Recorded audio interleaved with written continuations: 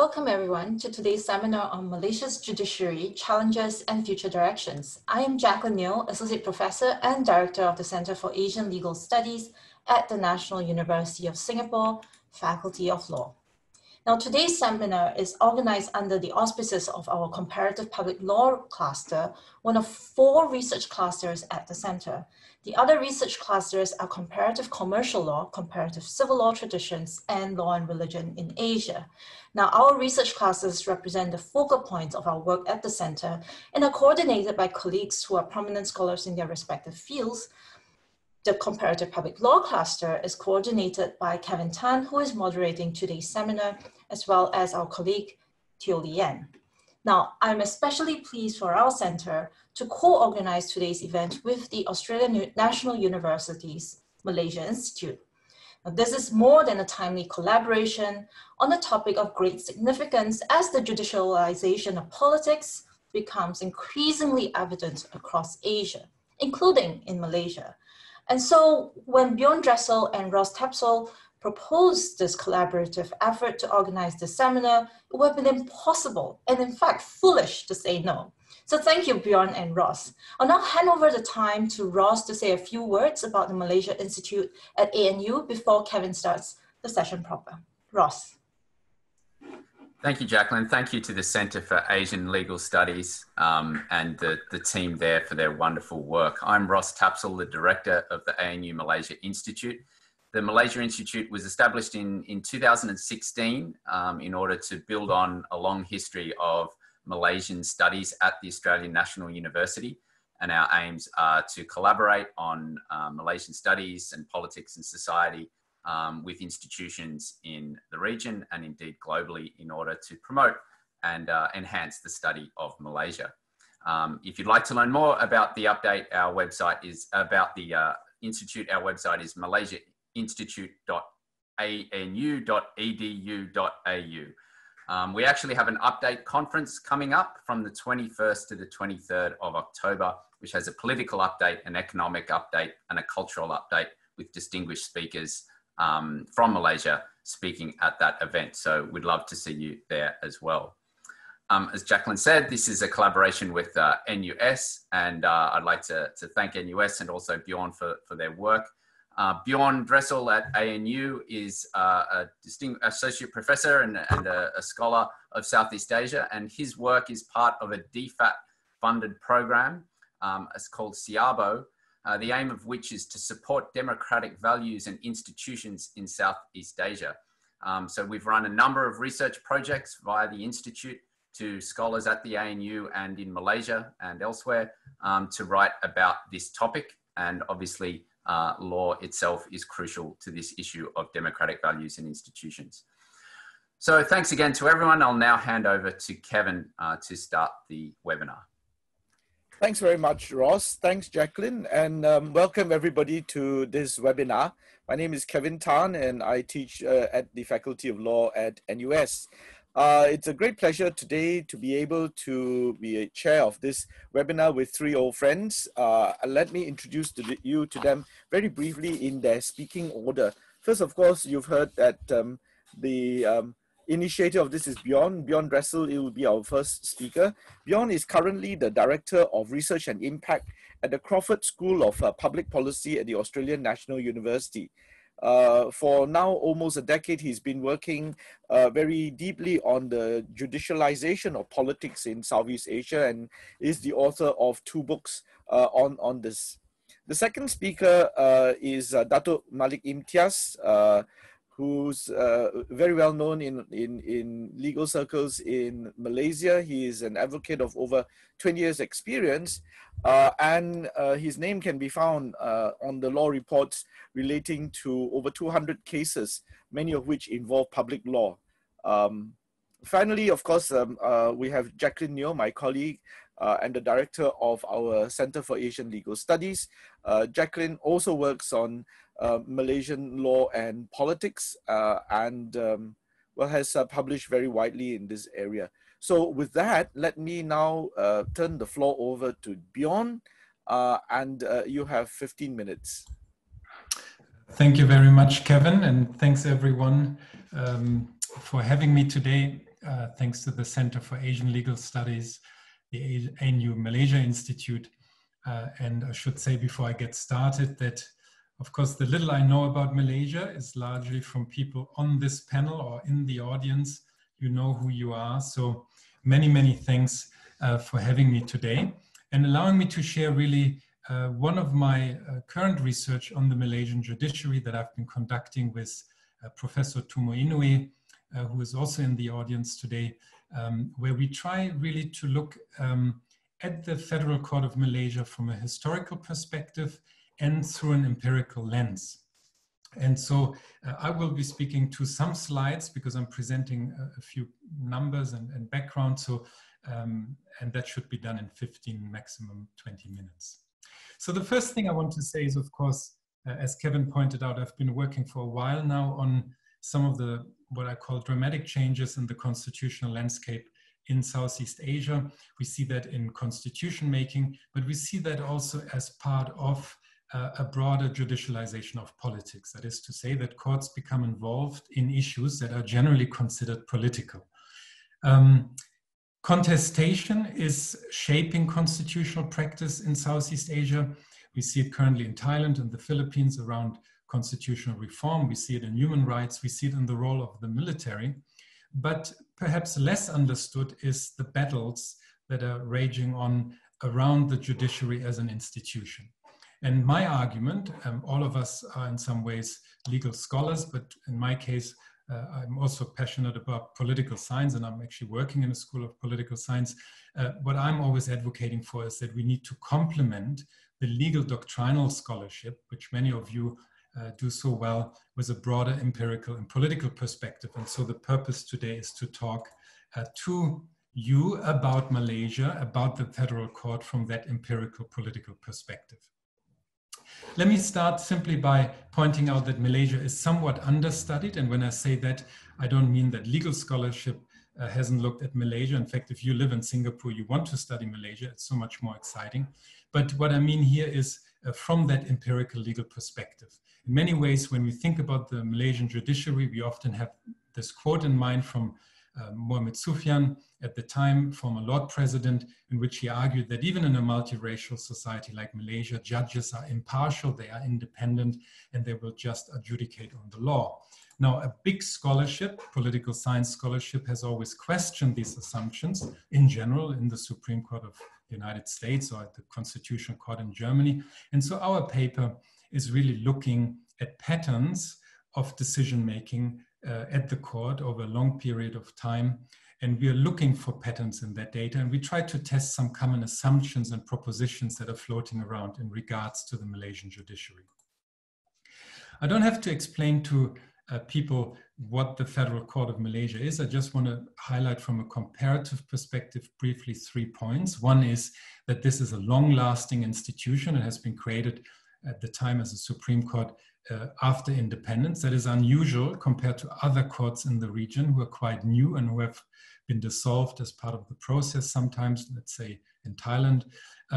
It's a court that has far-reaching powers, and justices have to retire at a certain age. That matters because that's not like a Supreme Court of the United States where you essentially decide when you want to retire.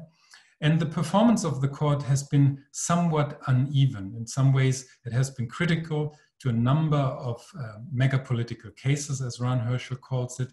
It has been criticized for being rather restrained and formalist in its approach to constitutional law, and Jaclyn will certainly talk to that.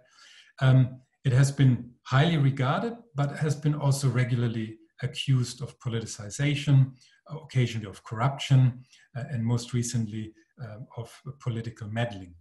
That has not stopped the court from being a court that is in high demand. In fact, it receives a high number of cases over time.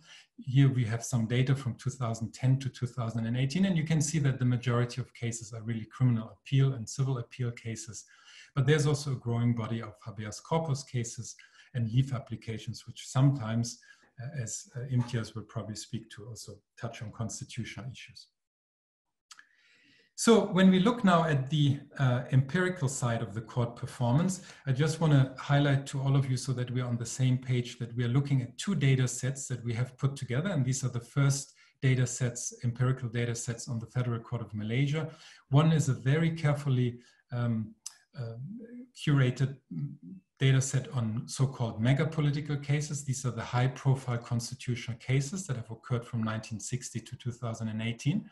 And the other is a sociobiographic data set, which captures 102 federal court justices among 73 who sat in these 102 mega political cases. And so what we are trying to do is to read through that data certain patterns of judicial behavior by looking at individual votes of these justices. So we have 385 observations. And we will do so, and I will take you through that briefly, through basic descriptive statistics, and then we are testing more specifically 4 hypotheses that are based on previous literature and public commentary.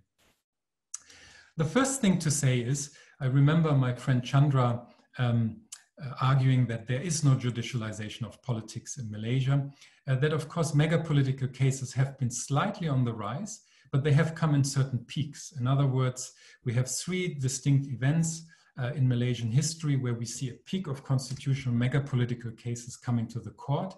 And quite interestingly, of course, we are in a third peak period of some ways after Barisan Nasional lost its absolute majority. There's a rising number of cases that have occurred since 2008.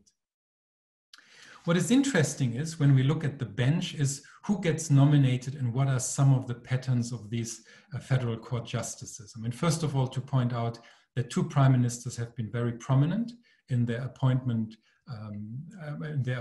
to the bench. That is Mahathir's first government, which lasted for a long time and has appointed 31 justices, and Najib Razak also appointing 25 justices to the bench. A bench that has traditionally been quite male-dominated. That's not unusual in Asia, but interestingly enough, that trend is now changing, and I will come back to this a bit later. Similarly, quite interesting is to point out that we have a bench that has traditionally been dominated by education pathways abroad. And I'm thinking here particularly about the British institutions and access to the bar there. And more recently, we see justices who are coming through the Malaysian system, particularly through the University of Malaya. Again, a quite prominent trend, however, in the most recent appointments, not as visible. What is also quite interesting is that most of the justices are career justices. That is probably normal for Commonwealth jurisdictions, but it's not so normal when we look around at other constitutional and high courts in the region. And likewise, and I will talk to this in a minute, of course, a bench that has somewhat oscillated around, the percentages distribution in terms of ethnic background. As a matter of fact, when we look at the bench over time, we can see a shift from foreign justices, these are British and New Zealand justices at time of independence, to an indigenized bench, and a peak of Malay justices and around the period of 2000 to 2009, and now becoming somewhat more balanced in recent periods. That said, the Federal Court of Malaysia, compared to the other superior courts, that is the Court of Appeal and the High Court, has always had a distinctly higher number of Malay justices on the bench than in comparison to the other superior courts. And that's something that's also quite interesting to see now in the most recent appointments from 2019 to 2020. What is also quite interesting to remember is that justices in Malaysia retire as they should. Now you would say that's normal, that's how it should be done. But keep in mind, in many jurisdictions around the region, that is not the case. And what is also quite interesting, of course, is that with the exception of 1988, we only see 3 dismissals and 3 suspensions at the time. So it's a quite organized and coherent way of leaving the bench.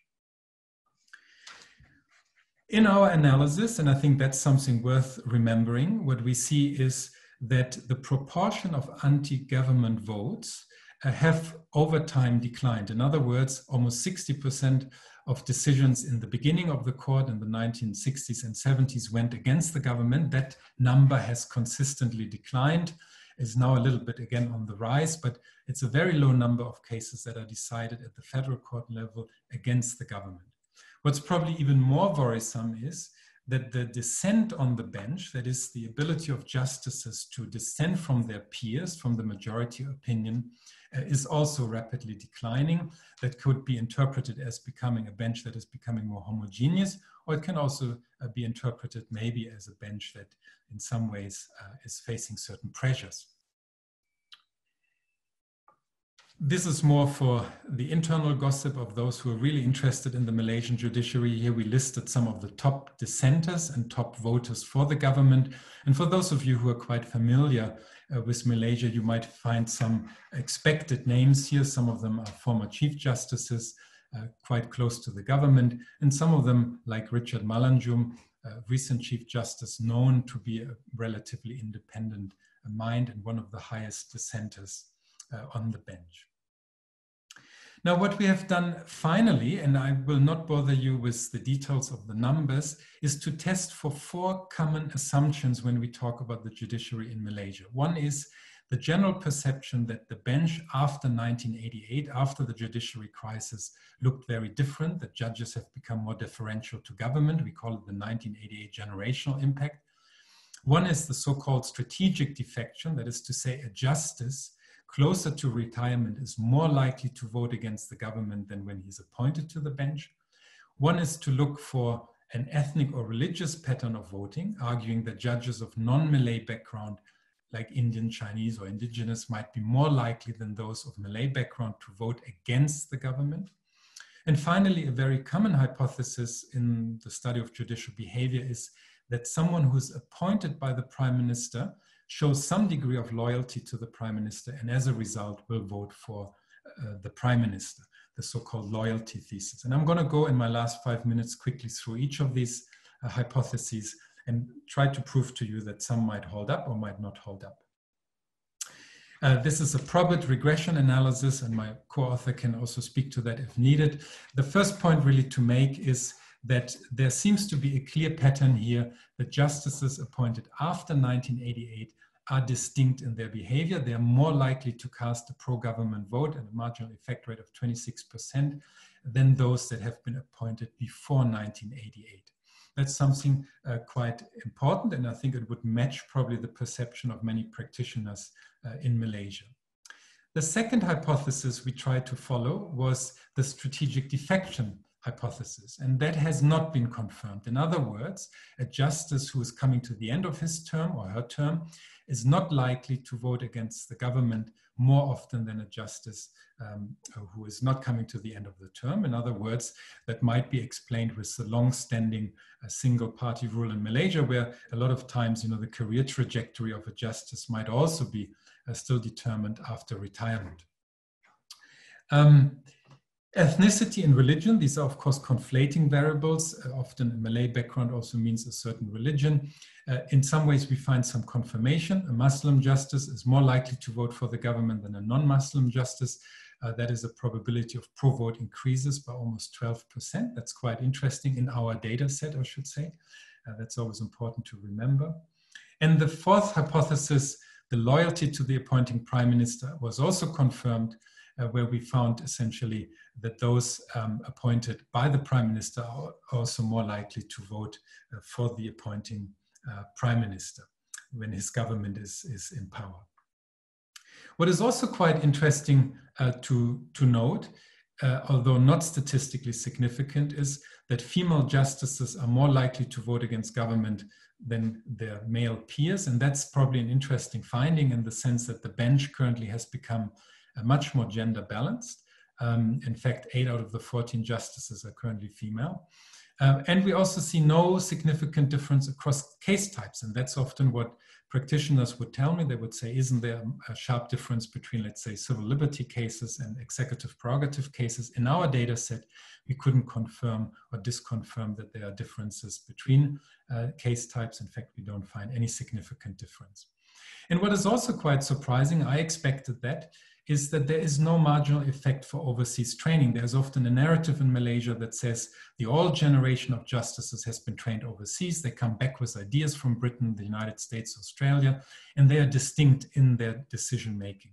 In our data set, we don't find evidence of that, but it will be interesting to see when we extend this data set, because as you know, the most recent justices appointed in 2020 were all trained overseas. Sorry, 2 out of the 3. So let me conclude then, because I'm a bit limited for time and we can visit all of these things again. I would conclude that the federal court, a traditionally and comparatively restrained institution, is one that is increasingly engaged in the judicialization of politics. We have to reckon and acknowledge this. And it's as such quite critical to the governance and the rule of law in Malaysia. Second, when we look at the patterns on the bench over a long period of time, we see a decline in anti-government votes, the willingness to take on the government, and we see a decline in the disagreement on the bench. That is coinciding with less ethnic and religious diversity on the bench over time, and in particular in comparison to the other superior courts, the High Court and the Court of Appeal.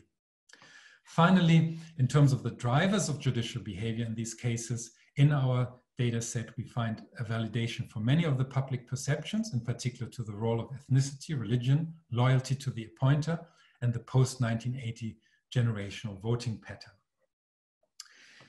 If we look ahead, and this is something that I will leave to the debate, I'm not going to answer this, and Jaclyn and Imtiaz are going to talk to this, I'm sure.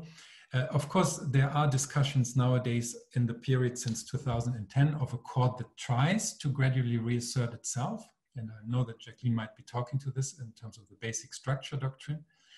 There are discussions we might want to have about political fragmentation increasing, and as the literature often suggests, also inducing greater independence to the court. But one might also ask and wonder whether this is not going to introduce greater politicization of the court. We might also see a post-BN effect in terms of greater diversity of justices being appointed to the bench. And that's quite important because in some ways it draws attention to the role of the Judicial Appointments Commission and their ability to ensure greater diversity of the bench.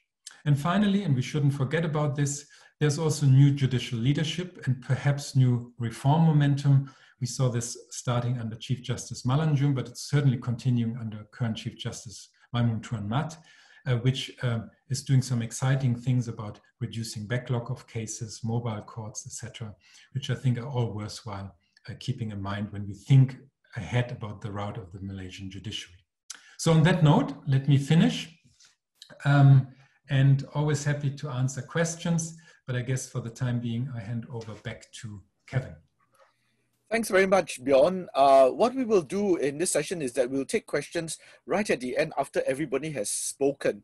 And to do that, to facilitate that, you will find that there's a Q&A icon at the bottom of your Zoom bar. So please use that as a means of communicating your questions to us. You can either address the questions to the panel generally or to a specific speaker. And what I will do towards the end is that I will collate these questions that you have posed and then direct them to the various speakers. So please make use of that feature in Zoom, all right? We won't be taking sort of verbal questions as such. So with that, let me turn the floor over now to Jaclyn. I made a mistake. It was Jaclyn who was meant to speak before Imtiaz. So Jaclyn, you have the floor. Thank you, Kevin. And thank you, Bjorn, for for setting us off with these insights, with the empirical analysis that tests some of our assumptions about judicial decision-making in the federal court. And I think that some of these factors that you have identified that correlate to some decision-making trends for individual judges on the court provide, I suppose, important questions for judicial reform. That's sort of not what I'm going to talk about in my session. What I'm going to look at is the sort of role in which some of these cases have had in setting out the jurisprudential trends and approaches within the federal court. Now, I think that of the 102 cases that Bjorn and Tumu studied, besides the elections cases, which tend to be deeply political, another area of law that has become deeply politicized in Malaysia is actually religion. In Bjorn and Tumu's data set, they identified 12 religion cases in which 92% of these cases were held in the government's favor. this compares, I suppose, with cases involving civil liberties, where out of 38 cases, only 74% were held in the government's favor. Now, I take the point about how you don't see significant difference in your conclusions across case types, but that's, I suppose, not what we are looking at. What I'm looking at is the impact of these religion cases, and to provide, I suppose, propose that religion cases have to be studied distinctively because of the politicization involved and the fact that they tend to be heavily contested in Malaysia. In some cases, you have people demonstrating outside the courts in favor of one or the other position. And so I think religion cases have to be studied distinctively as even sui generis, and it could even be regarded as an important linchpin in advancing constitutionalism as a matter of government limited by a constitution and protective of fundamental liberties. So, and I will also explain that this is because constitutional challenges involving religion have become closely intertwined with judicial power, and that as courts assert greater judicial power as an independent institution, this could be, and it has to be, seen through the lenses of these religion cases. Now, it's important to remember that many of these contested religion and religious freedom cases, particularly the conversion of Islam cases, really occurred in sort of post-1988 judicial crisis. It postdates the controversial amendment on judicial power in the Constitution. Because in that constitutional amendment, besides the removal of explicit reference to judicial power in the federal constitution, the amendment inserted a provision 1A to Article 121, which states that the high courts shall have no jurisdiction in respect of any matter within the jurisdiction of the Sharia courts. Now, this is one of the most controversial and heavily litigated provision in the constitution. Now, although the amendment came about in the late 1980s, it was only in the late 1990s that a jurisprudential shift came about. So this is very interesting. Prior to this, in cases like in Ng Wan Chan versus Majlis Ugama Islam Wilayah Persekutuan in 1991, the High Court continued to guard its jurisdiction jealously, holding out against arguments like the doctrine of implied jurisdiction. Now, this doctrine of implied jurisdiction is the idea that as long as a matter could fall within the jurisdiction of the Sharia court, having to do with Muslim personal law, potentially having to do with Muslim personal law, the high courts would not have any jurisdiction, even if there was no explicit statutory endowment of such jurisdiction. So, granted, Ng Wan Chan was a high court case. Now, it was in the 1999 case of Sun Sing versus Pertubuhan Kebajikan Islam Malaysia, Kedah, that the federal court decided that even when state enactments did not explicitly endow jurisdiction upon the Sharia court, jurisdiction can be implied. So accepting this doctrine of implied jurisdiction. So this means that even if state enactments do not say that Sharia courts have jurisdiction, the high courts will simply say, we don't have jurisdiction because it's a matter concerning Islam. Now, this has had significant impact on religious freedom for Muslims who wish to convert out of Islam, because now they have to go to the Sharia court to obtain supposed certification of their status as no longer a Muslim. This is notwithstanding that in some cases, the Sharia court may not hear the application for want of statutory endowment of such jurisdiction, or that the statute may even impose certain forms of penalties for attempted conversion. Now, drawing from sort of this focus in Bjorn and Tumo's work on personalities, I think it's interesting to note that the same High Court judge who decided Ng Wan Chan against implied jurisdiction sat in the Sun Sing case as Chief Justice, ruling for implied jurisdiction. Now, Sun Sing became, I suppose, a jurisprudential basis for one of Malaysia's most internationally renowned case, for which Malik Imtiaz gained great fame, or some would say infamy, appearing on the pages of the New York Times. Now, the case of Lina Joy wound its way through the courts in the early 2000s, ended up in the federal court in 2007, and many of you know about this case, so I'll not go into too much detail. But the point here is that the court endorsed the National Registration Department's requirement that an applicant who had converted out of Islam produced documentary evidence from the Sharia court certifying that she has renounced Islam. Now, the federal court reasoned that it's reasonable to require proper documentary evidence to support the accuracy of her contention that she was no longer a Muslim, as it was a matter of Islamic law. And so in doing so, the federal court skirted around the question of religious freedom, subordinated the constitutional right to religious freedom to the requirements of religion. Now, interestingly, the dissenting judge issued a strong judgment arguing that the majority had completely misconstrued the meaning of a constitutional right as a fundamental right. He held that the implementation of the policy has a bearing on the applicant's fundamental constitutional right to freedom of religion, and this right must be given a priority. He says that a determination simply on the basis of Wednesbury unreasonableness would not be sufficient. And so in matters of fundamental rights, there cannot be implied jurisdiction. As the judge puts it, no court or all authority should be easily allowed to have implied powers to curtail rights constitutionally granted. Now again, an interesting sort of tidbit here is that the dissenting judge in this case was Richard Melanjom, who later went on under the Harapan government, as Bjorn has already mentioned, to become Chief Justice, although for only a short period before he retired as constitutionally required. Now, he was also one of the judges that Bjorn and Tumut identified as having ruled against the government more than 30% of the time. Now, obviously, all of these restrictive readings of the religious freedom guarantee in the Constitution is very much tied to a more extensive interpretation of the provision in the federal Constitution that declares Islam to be the religion of the Federation. Now, this provision was initially meant, based on the original intent, to be narrow and circumscribed and symbolic in nature. However, in the last 2 decades, Article 3.1 has been given what I call transformative effect and been used to change the legal meaning of the Malaysian Constitution, including to restrict religious freedom protections under the Constitution. Now, more recent cases have given some cause for celebration for advocates of religious freedom. The case of Indira Gandhi was a much awaited one. The federal court quashed the conversion certificates of 3 minor children on the basis that the Constitution requires the consent of both parents, not just one parent, for conversion of minors.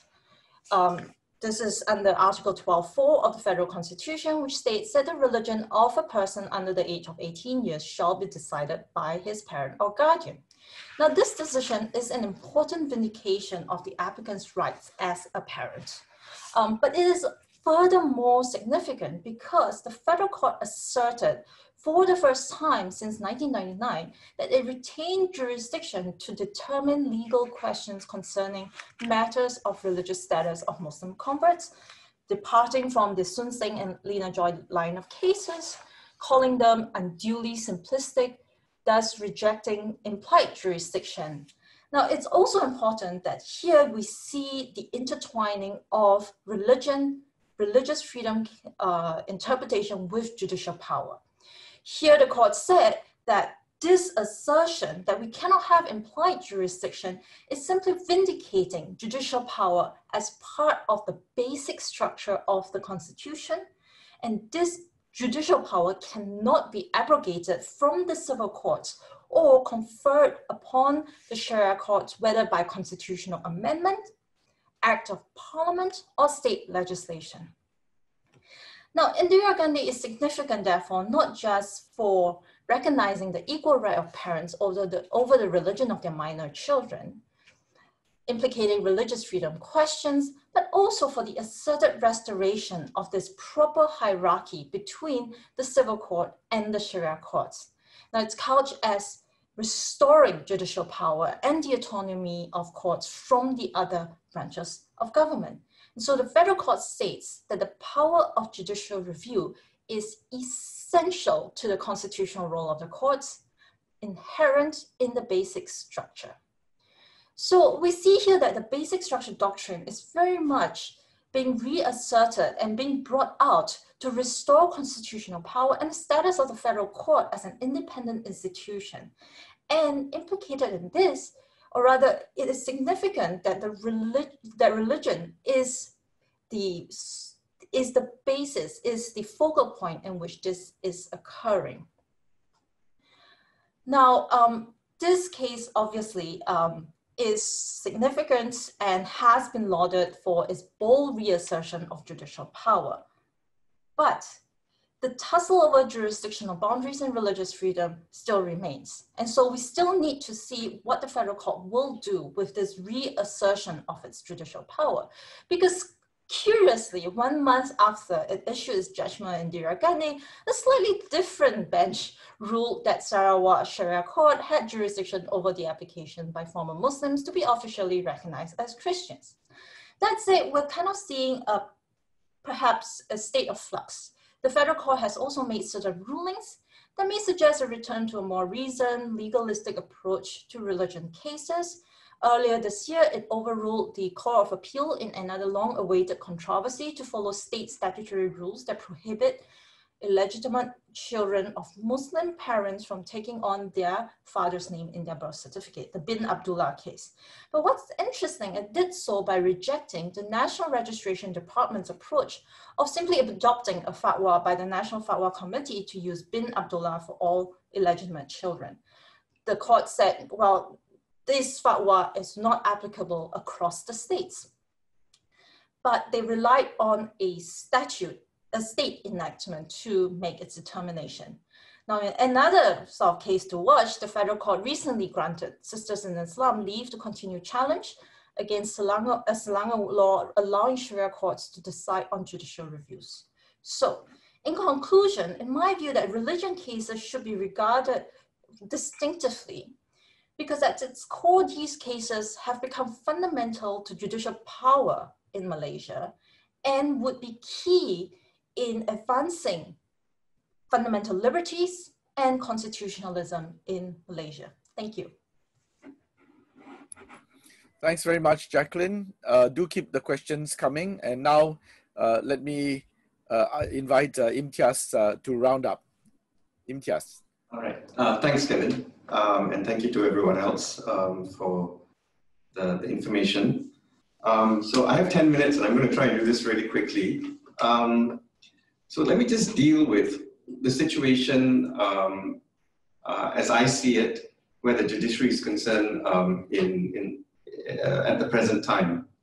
So I think it's safe to say that post 2018 May, which by all accounts was a watershed moment for Malaysia, there have been significant changes that have happened or occurred within the judiciary as an institution, and more particularly within the federal court as the Supreme Court of the country.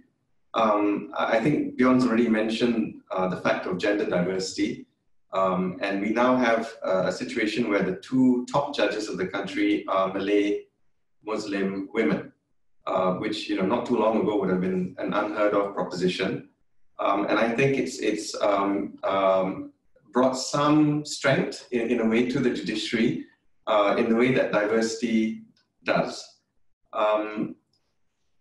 Starting with Chief Justice Richard Melandrum, and here I have to disagree slightly with Bjorn. There was a willingness, I think, to accept dissenting views. And this was a marked shift because the previous Chief Justice, Chief Justice Rouse, was perceived as preferring that the court spoke with one voice.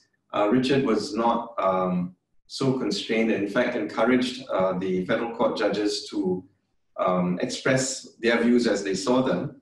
And I think he recognized that there was a need for the expression of different views to reflect the fact that constitutionalism could not be seen as being a single plane discussion, single plane subject of discussion, and that there was a necessity to maybe perhaps through the judges bring out the diversity in that discussion in a way that you can see happening in the US, in the UK, and other jurisdictions. And this, I think, was shown by his direction that, at least during his tenure, all significant constitutional challenges before the federal court would be heard by a bench of 9 judges.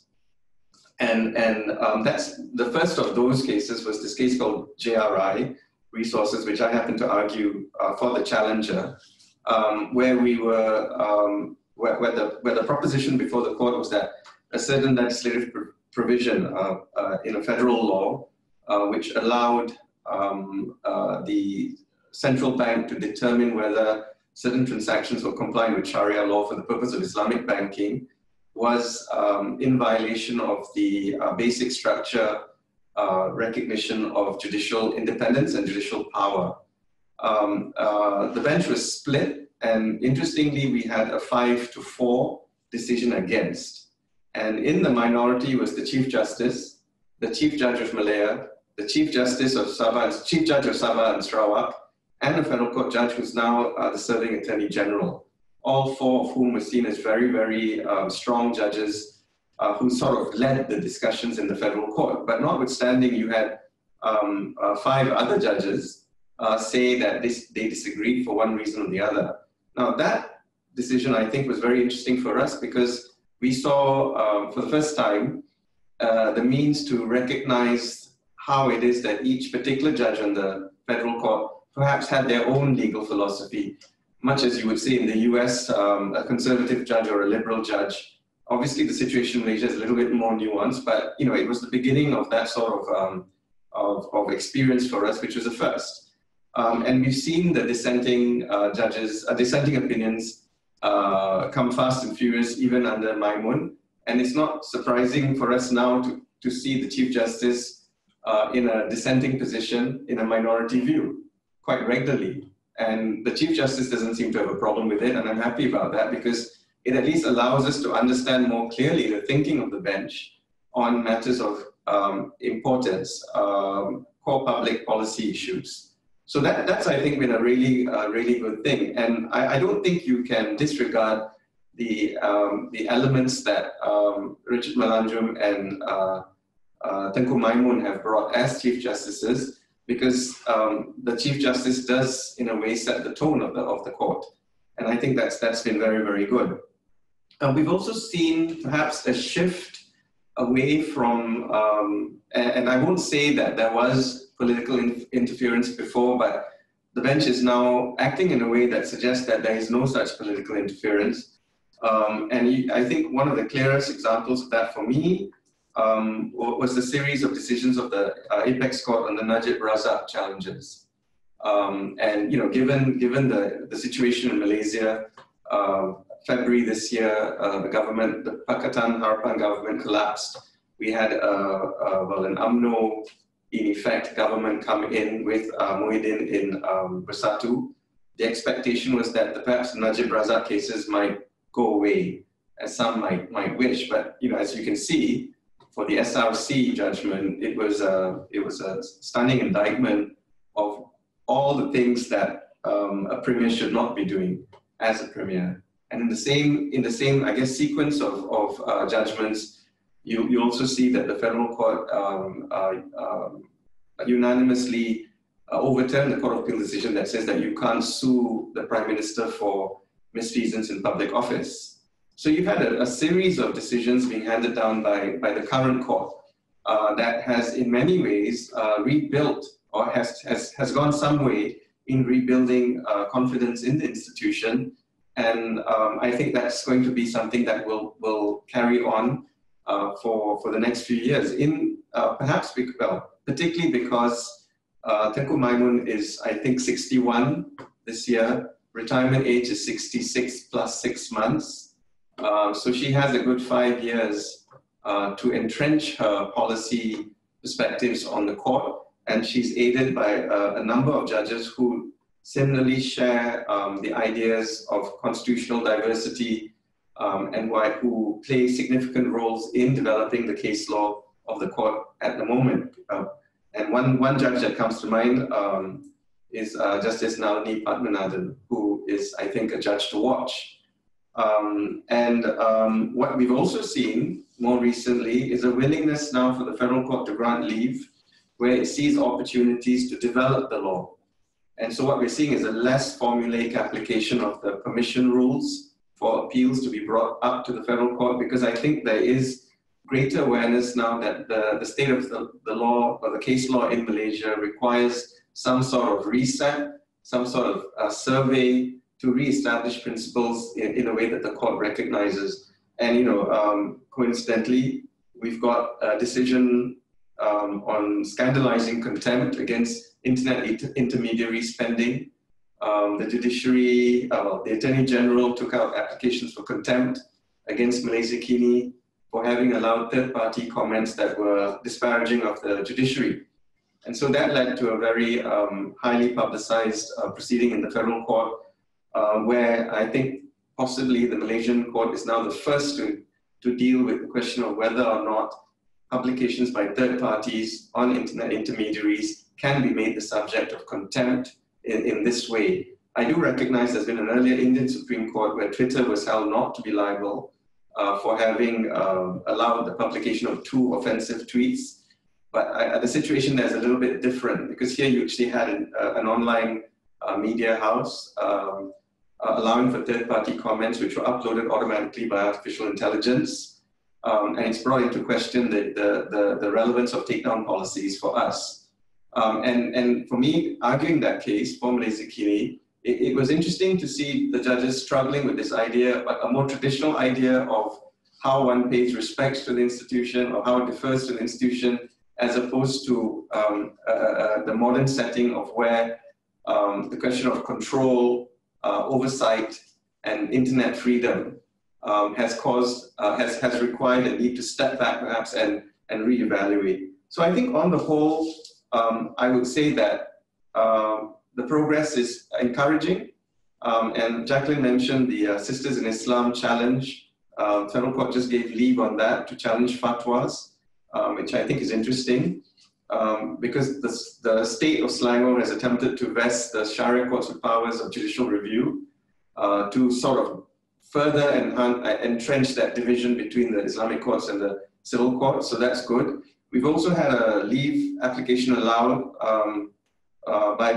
challenged by a Malay individual on whether or not the Sharia law can criminalize same-sex acts. The court has said, yes, we think we should hear this because under Malaysian law, criminal law is a matter for the federal legislative body and not the state where the Sharia laws are made. Okay, so, but I see that I've got 1 minute left.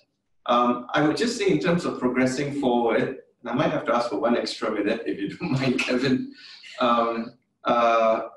I think the 2 issues that should be addressed, and perhaps we lost the opportunity to address them during the Pakatan government, is the question of judicial appointments and bringing some more independence into that process and more transparency.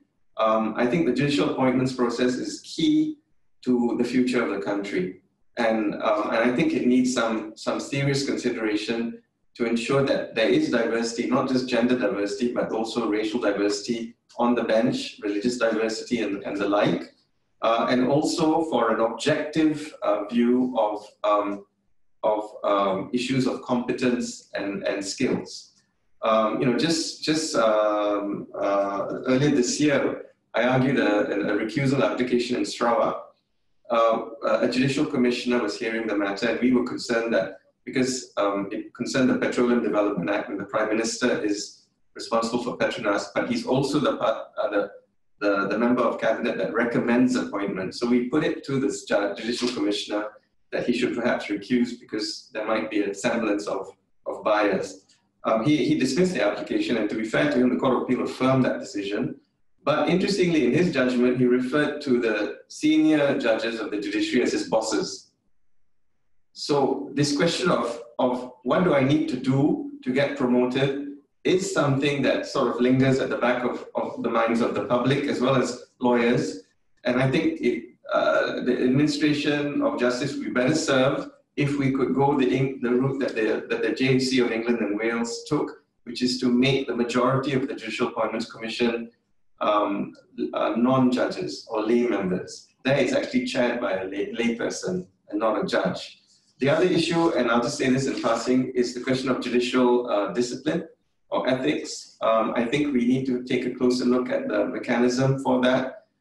We have one matter now, according to media reports, going through the system. This involves Justice Hamid Sultan for having affirmed that affidavit, made some public statements. So the process as it is, a complaint is made, the Chief Justice determines whether it's serious enough to warrant a tribunal, in which case she refers it or he refers it to the Attorney General.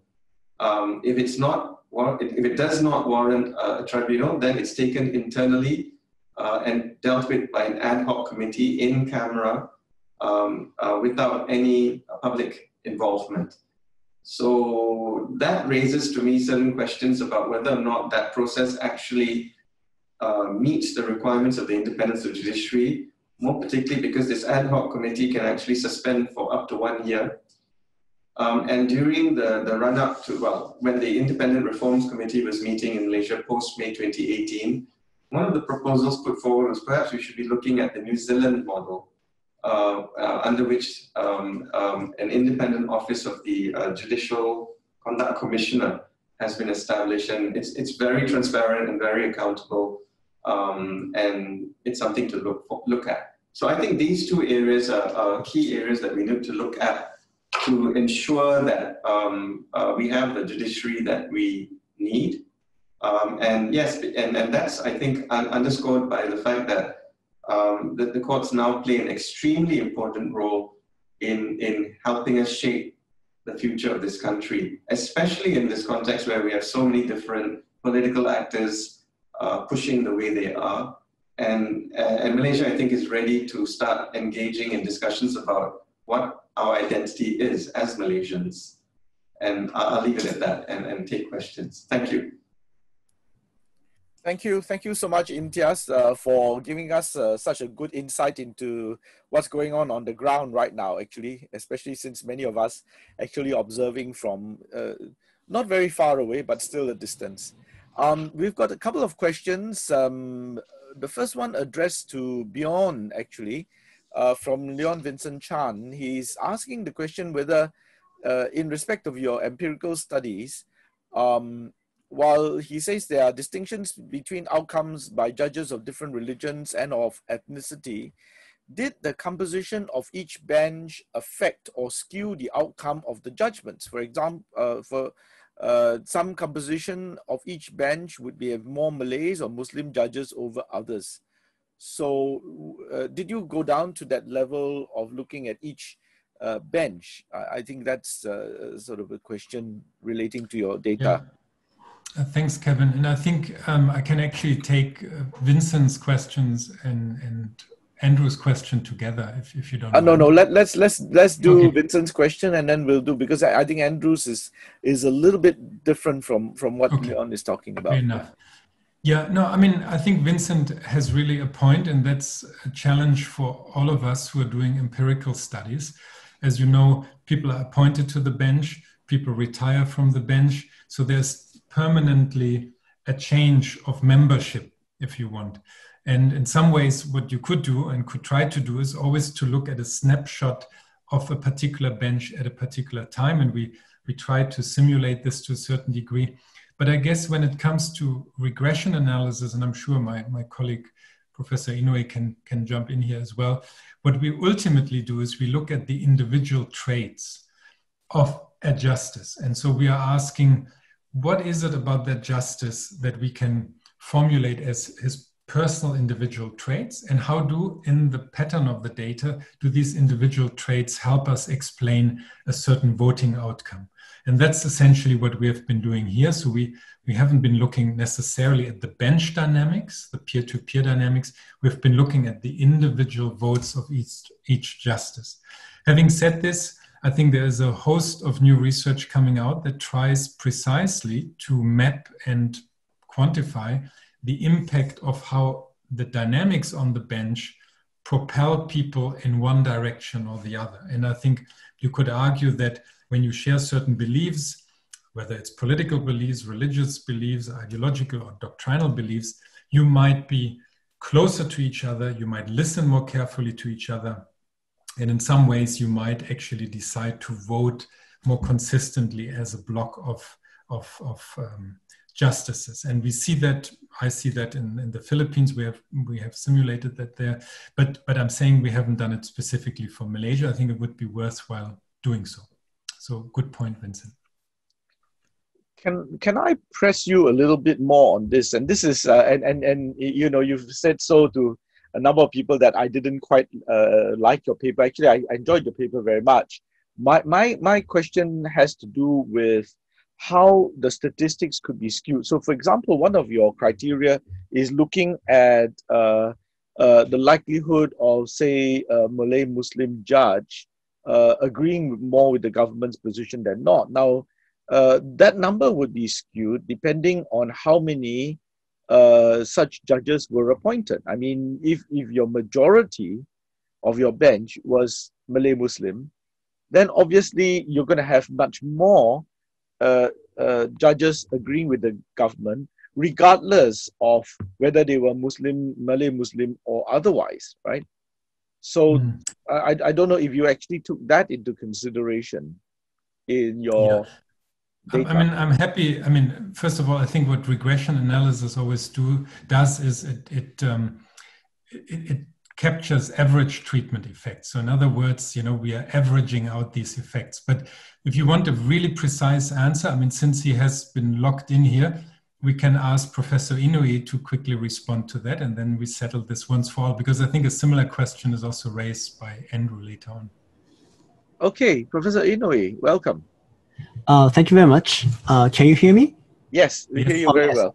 Well, thank you very much for pointing out the very important part. I mean, we analyze by using regression analysis, we analyze each individual justice's decision. So as you have mentioned that depending on the composition of justices on the particular bench, the voting, majority vote may be affected. But however, because we have analyzed the decision made by each justices, not by bench as a whole, we haven't examined seriously about whether the decision has been kind of biased or not. So we just analyze each individual votes. That's right. Right, and about the point that you know, just by sheer numbers, right? If your majority of your bench is Malay Muslim, wouldn't that mean that if there were they're more likely? Yeah, so this is what my sort of question is. I mean, I'm no statistician, but I'm just looking at it from a broad perspective. It's a numbers game, isn't it? If you have more people who sort of agree on one position, then you've got to look at what the numbers are, you know, based on the variable that you're testing. But anyway, enough of my questions. Let me move on to Andrew's question. And I think Andrew, his question is a little bit different from the one that was posed by Leon earlier, right? And Andrew says, well, for reasons which were discussed by both Jaclyn and Imtiaz, it seems that on a range of issues, the federal court has recently decided important cases actually against the government. So he says, I'm puzzled why Bjorn concludes that there is a more or less downward trend. Is this a problem with the definition of what your mega political cases mean? How mega is mega? Are there not mega cases? I'm also puzzled why he concludes that ethnic composition and so on has not been affected when the data seems to show a surprising diversity in appointments since the institution of the Judicial Appointments Commission. Is the point here that those new appointees have not yet reached the federal court level? Right. So a number of sort of staggered questions. Yeah, and Andrew and I, we have been going over this for some time now. I mean, first of all, Andrew, just as a reminder, the data set ends in 2018. Yeah, so I think it would be really interesting to extend that data set to the most recent time period, including 2019 and 2020. But in some ways, our data set ends in 2018. And as I said before, That's a trend that we have been seeing until then, and in some ways it's understandable. There, after 2008 elections, with the 2014 and ultimately 18 as marks of a government that is increasingly under electoral pressure. And as I argued in the paper, I'm more hypothesized it because I have no evidence for it, of course, using also the court in some ways as a mechanism to deflect some of that growing electoral pressure. So I agree with you that the most recent court data sheds a bit of a different light. In fact, I was just looking at the recent appointments at the High Court and the Court of Appeal, where the numbers for the Malay justices are now dropping to around 65% at the Court of Appeal, and at the High Court stable at 72%. And there's a higher number of Chinese and Indian justices being appointed. Now, think about it as a pipeline. This is also most likely from where you will draw for the federal court in the future. Similarly, you're absolutely right. We should look at the more recent cases. I think we can go back and forth all the time about the definition, what a mega political case is. Our methodology has always been to look at what are the most discussed cases on the front pages of the newspaper, what is mentioned in the constitutional textbooks as the most significant cases. And then we have a vetting process where we invite experts on the country to look and go through that list. So I'm quite confident that our list is relatively safe for the analysis, so to speak. That's not to say that there might be disagreement on some of the cases. I think, let me just add one point, Kevin, and then I hand over to the others, is of course, when listening to Jaclyn and listening to Imtiaz, what becomes clear is when we do empirical analysis, as we do legal analysis, this is always one part of the story that we can present, right? In some ways, here is a bird's eye view. We are looking at patterns in data. We are looking at certain inferential statistics that we can derive from certain individual traits, like in our case for voting. And that's not to say that someone like Jaclyn or someone like Imtiaz will come in and say, let's take a subset of these cases and see, what kind of extremely different and interesting dynamics we might derive from looking just at religious cases. And Jaclyn might make that case, and maybe Imtiaz makes a case for a different set of cases. Ultimately, we are all just trying to interpret certain behaviors and observations that we can make as academics. No one is in the brain of a justice. No one knows what's really going on when they take their decisions. So the best we can do is to ultimately try to derive certain conclusions from these observations. And Imtiaz is the one who's really in the courtroom and really dealing with these justices, and lawyers make a hobby out of reading the mind of a justice. At the end of the day, we are all interpreting. And I think that's important, that we bring different evidence to the table.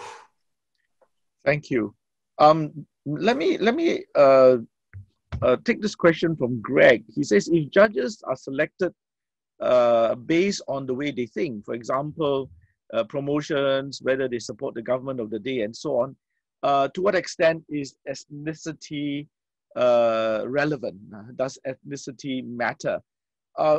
Maybe let me bundle that question and direct this to Imtiaz, right? Because we've spoken a little bit about the Judicial Appointments Commission, and you've suggested that this also needs some kind of a reform.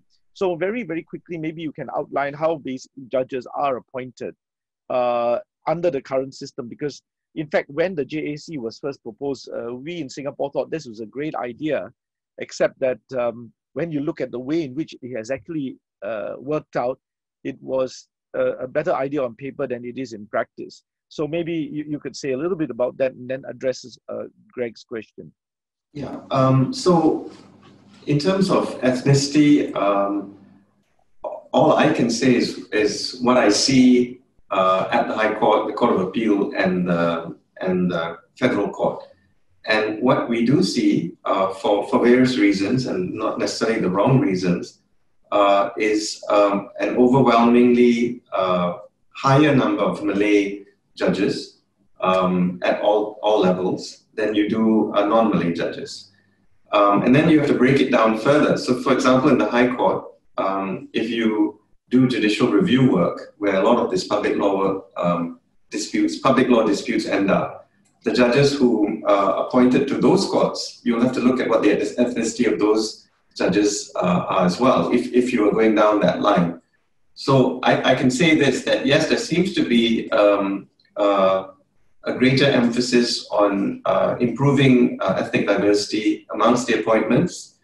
But because of the legislation and how it's framed, the Judicial Appointments Commission is not required to make public its reasoning or its processes. So we're all left to wonder a little bit about how it is decisions are made. And when we look back to the legislation and the Code of Ethics, which sets out the criteria is extremely broad and in no way helpful to determining specifically whether this judge or that judge is qualified or not. So all I can say is it was a good idea on paper.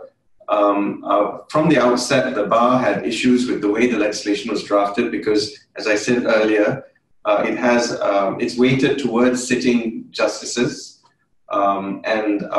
There's no process by which the recommendations are to be vetted or accepted or otherwise. The English model, I think, is a good one to look at because there you have the majority being non-judges. Recommendations are given. The various authorities, be it the judge in charge of High Court judges, Court of Appeal or Supreme Court, if they reject, must say why. Similarly, if the recommendation is made to the Prime Minister, who ultimately puts it to the Queen, if he says no, he must say why in writing. And ultimately, those rejection letters can be obtained through freedom of information challenges later.